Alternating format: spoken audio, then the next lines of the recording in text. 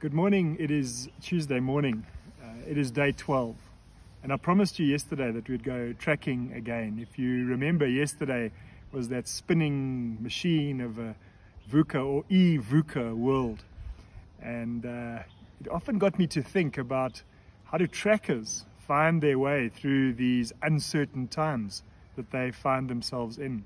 Last week I introduced you to Renius and to Alex and a beautiful book called Changing a Leopard's Spots. This week I've had a chance to reread another glorious book.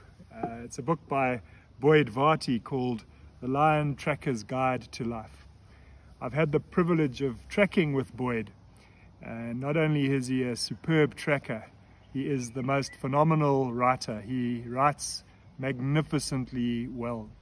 And there are two lines that come from this book, and funnily enough, both of them come from Renius, and he spent a lot of time with Renius. The first one is that Renius talks about we're on the path of not here. And what a wonderful metaphor that is, that sometimes we track through uncertain times and we don't find what we're looking for. But in the path of not here is as important as being on the path of here.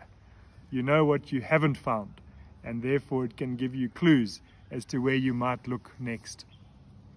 The second magnificent statement that comes from the wisdom of Renius is, he may not know where he's going, but he knows exactly how to get there. And I thought of that in the context of a way through this VUCA world, that Renius has vision and values. He has a clear understanding, and he has unlearned so much in his life. He knows the value of collaboration and courage and care and consistency and communication. And he knows the value of connection. And of course, he knows how to be agile and how to stay fully aware. He also has that wonderful resource of energy. All of that reminded me of a story. And the story was doing some tracking, this time in KZN. We were looking for a crowned eagle's nest.